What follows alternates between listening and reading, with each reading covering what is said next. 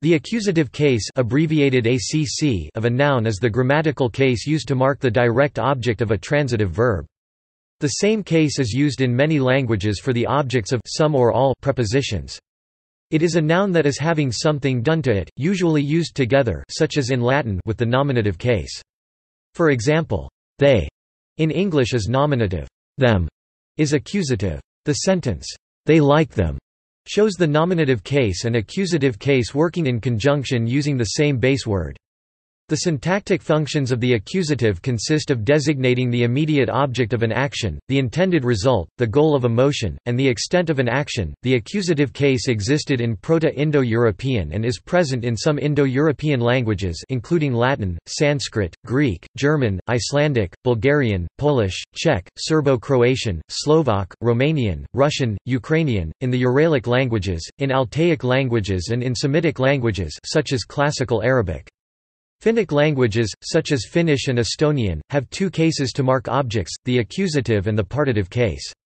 In morphosyntactic alignment terms, both perform the accusative function, but the accusative object is telic, while the partitive is not. Modern English, which almost entirely lacks declension in its nouns, does not have an explicitly marked accusative case even in the pronouns. Such forms as whom, them, and her derive rather from the Old Germanic dative forms, of which the m and r endings are characteristic. This conflation of the Old accusative, dative, and after prepositions genitive cases is the oblique case. Most modern English grammarians no longer use the Latin accusative, dative model, though they tend to use the terms objective for oblique, subjective for nominative, and possessive for genitive. See declension in English.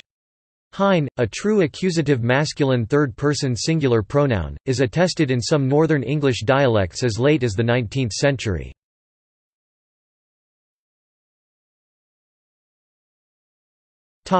Etymology. The English name, accusative case, is an anglicization of the Latin accusativus casus, which was translated from ancient Greek atheotique, tausis. The Greek term can mean either inflection for something caused or for an accusation. The intended meaning was likely the first, which would be translated as Latin causativus or effectivus, but the Latin term was a translation of the second.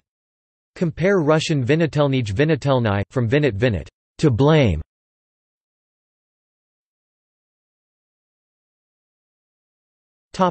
Description. In the sentence he sees the woman, he is the subject of the sentence, while in the woman sees him, him is the object. In English the two uses are distinguished by different forms of the pronoun, he, him. If, however, instead of a pronoun, we use a noun, we make no such distinction in the form of the word.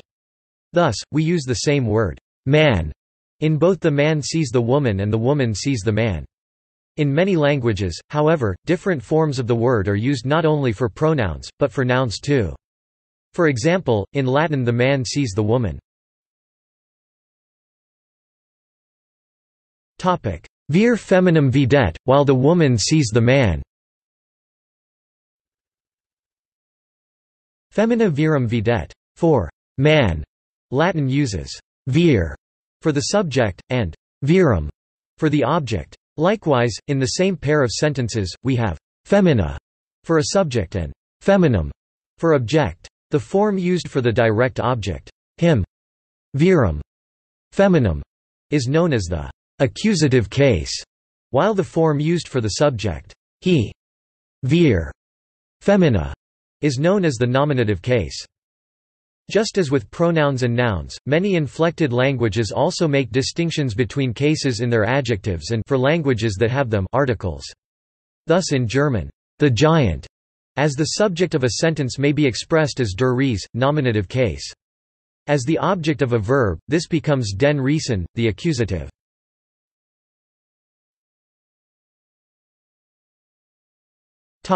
Examples.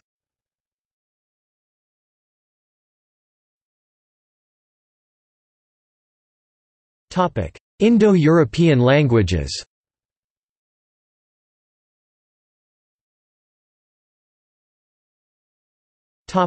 Latin.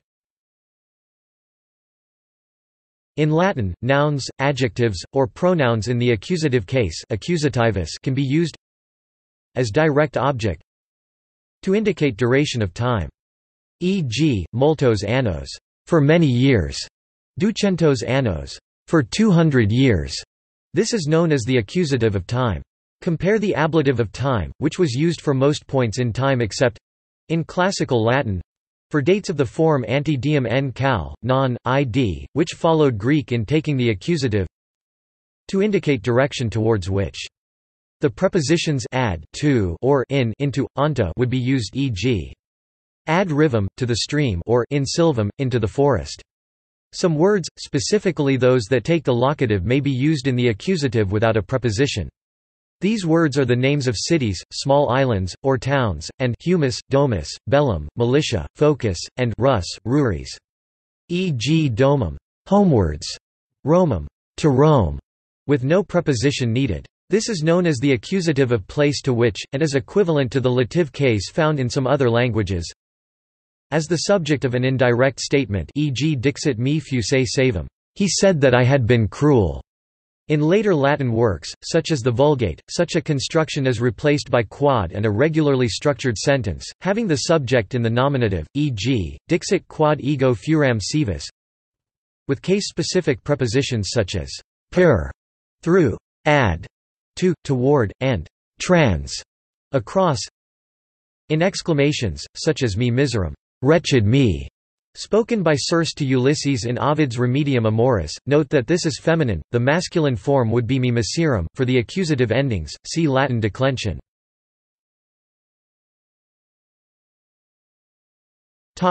Latin prepositions.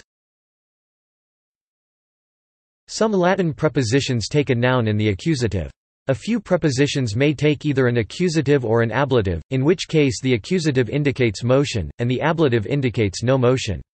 E.g., ablative in casa, in the cottage, accusative in casum, into the cottage. This aide-memoire was taught in schools when Latin was on the curriculum. Ante, apud, ad, adversus, circum, circa, citra, cis, contra, inter, erga, extra, infra, intra, iuxta, ob, pens, pone, post, and proter, prope, propter, per, secundum, supra, versus, ultra, trans. Ad super, subter, sub, and in, when motion tis, not state they mean. Asterisk asterisk or try, asterisk asterisk, and unto these if motion be intended, let in, sub, super, subter be appended. German. German uses the accusative to mark direct objects and objects of certain prepositions, or adverbs relating to time.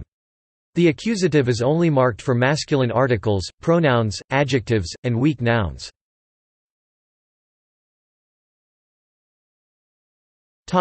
German articles. The masculine forms for German articles, e.g., der, the, ein, a, and mein, my, etc., change in the accusative case, they always end in n. Feminine, neuter and plural articles do not change in the accusative. For example, Hund, dog, is a masculine ein, der word, so the article changes when used in the accusative case. Ich habe einen Hund, lit, I have a dog. In this sentence, a dog is in the accusative case as it is the second idea, the object, of the sentence.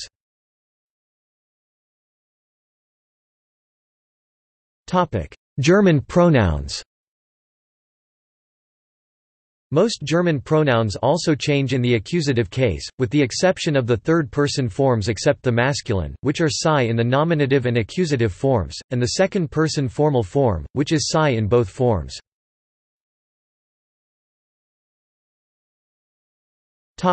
German prepositions.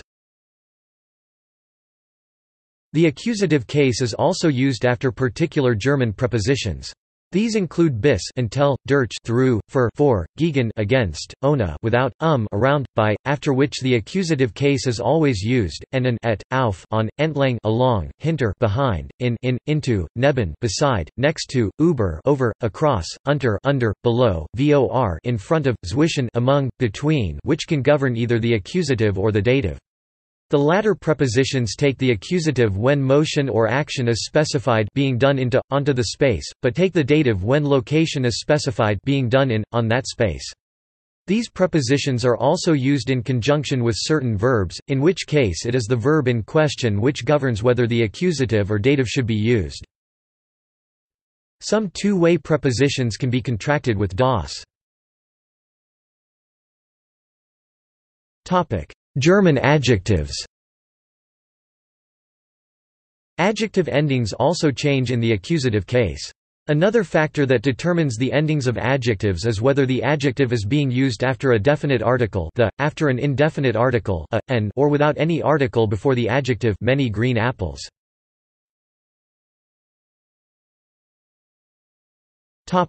German adverbial use. In German, the accusative case is also used for some adverbial expressions, mostly temporal ones, as in, Diesen Abend bleib ich daheim. This evening I'm staying at home, where diesen Abend is marked as accusative, although not a direct object.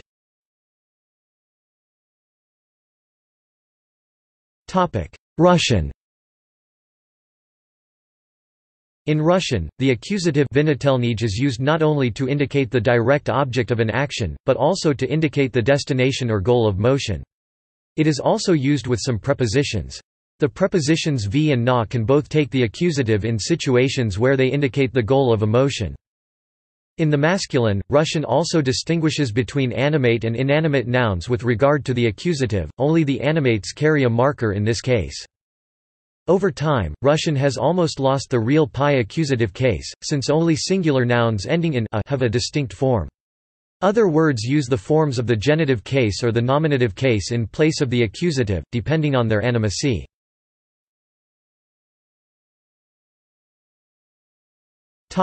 Armenian. While the Armenian dialects both have a de facto accusative case, Eastern Armenian uses an accusative marker for transitive verbs. Example: Gurk gurk, book, nominative; Usuchik usuchich, teacher, nominative; Aram verkrek gurk, arame vertrek gurk; Aram took the book; Aram siram eir usuchin, arame siram eir usuchin; Aram loves his teacher.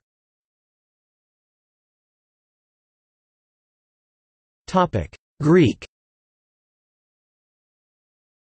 In both ancient and modern Greek, nouns, adjectives, verb participles, articles and pronouns are used in the accusative case, when they indicate a direct object or if they are preceded by a preposition. There is a wide variety of accusative markers depending on gender, number and declension. Like in Latin, all neuter names yield the same form in both the nominative and the accusative case in ancient Greek. In its modern successor, this rule also extends to most feminine nouns, except these ending to os. Example: he was also calumniating Socrates. In ancient Greek, dichbae de kai ton sokraton, dichbae de kai ton sokraton. In modern Greek, dichbae kai ton sokrate, dichval kai ton sokrati.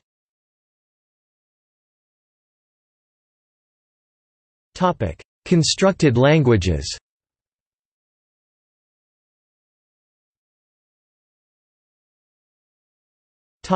Esperanto. Esperanto grammar involves only two cases, a nominative and an accusative. The accusative is formed by the addition of n to the nominative form, and is the case used for direct objects. Example: nebo, boy; neben, boy, acc. Other case functions, including dative functions, are achieved with prepositions, all of which normally take the nominative case. Direction of motion can be expressed either by the accusative case, or by the preposition al to with the nominative.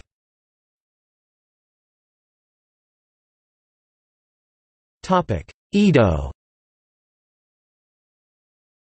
In Edo the n suffix is optional, as subject-verb-object order is assumed when it is not present.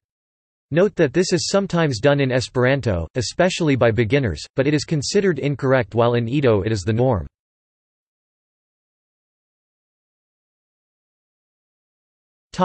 Uralic languages.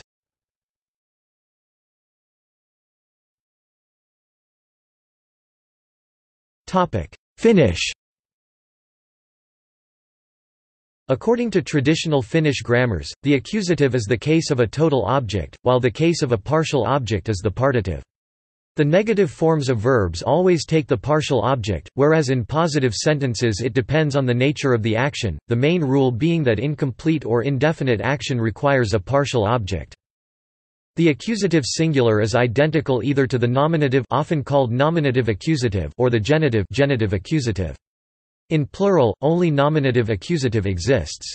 The active verb forms usually require the total object in the genitive accusative, and passive forms take the nominative accusative.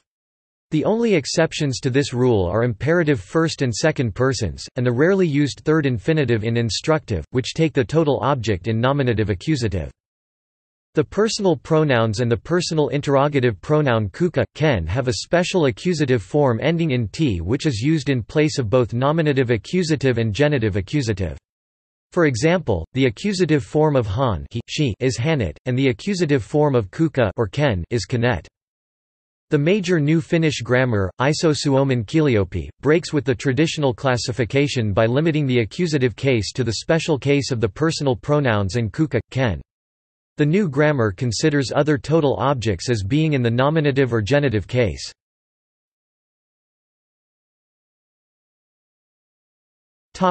Hungarian.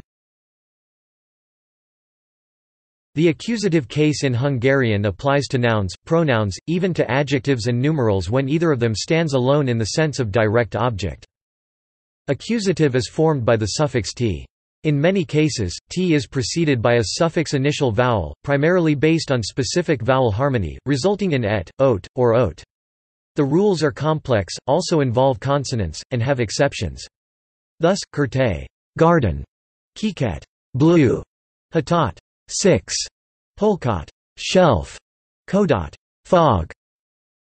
In some words, a low vowel a or e appears instead of the expected harmonic vowel, e.g. fallet, fallet, wall, nyalkat, nyolkat, 8, konivet, konivot, book. In fewer cases, the root of the word is also affected. Word endings a or e will, even if they are the endings of a preceding suffix, change to a and a, respectively, before t, e.g., fa tree to fat. The long vowel of a one-syllable word may get shortened, e.g., lord to urit, but bor to burt. If a word has more than one syllable and the last syllable ends in a consonant, the vowel of the last syllable may drop. E.g., korum fingernail to kormot, but korum my circle to korumit. Notably, the first-person and second-person personal pronouns have quite unique accusative forms indeed, as indicated in the table. In the singular case the ending ed is rather optional, even considered archaic.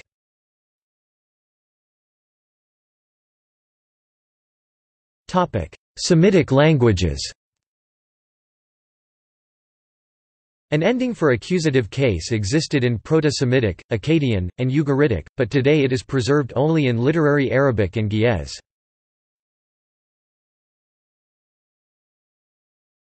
Akkadian. Nominative, a Willem, a, the man. Accusative, apakita Willem, I trust a, the man. Classical Arabic. In Arabic, the accusative case, also the subjunctive mood, is called a nasbi, nsb, and a word in the accusative case, also a verb in the subjunctive, is called al-mansub, al-msub, both from the verb nasaba and set up. The accusative is used in 51 places, but mainly to mark the object of a verb and to form adverbs and prepositions. Nominative, rajulan, a man, rajulu, the man. Accusative, as alu rajulan, I ask a man, as alu rajula, I ask the man.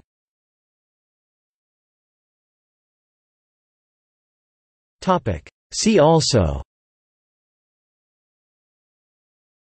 Nota accusativi, accusative absolute, morphosyntactic alignment.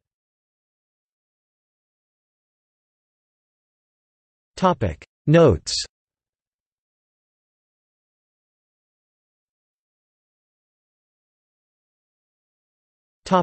External links. Russian accusative 1, 2, 3, 4. German accusative case grammar lesson covering the accusative case in the German language. Arabic case endings.